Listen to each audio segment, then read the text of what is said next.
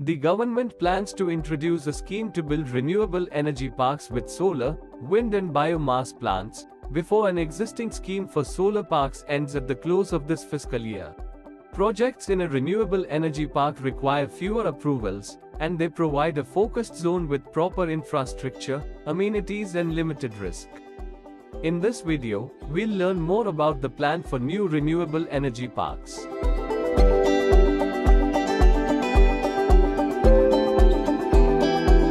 A draft concept note has been floated for the new scheme for renewable energy parks.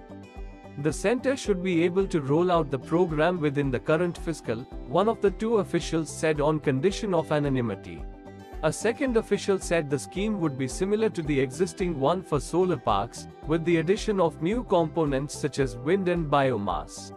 There is scope for having solar and wind power plants together in the coastal states of the south along with Gujarat and Rajasthan.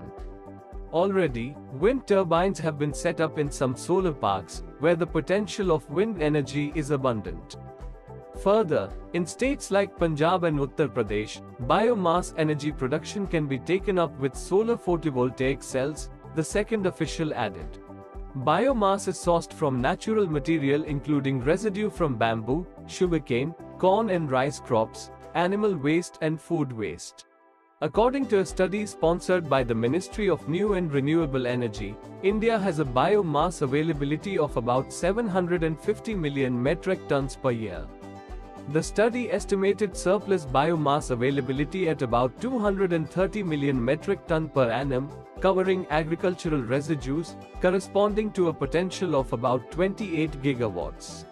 The government has been focusing on biomass, among other renewable energy sources, in the backdrop of its target to achieve 500 gigawatts of renewable energy by 2030.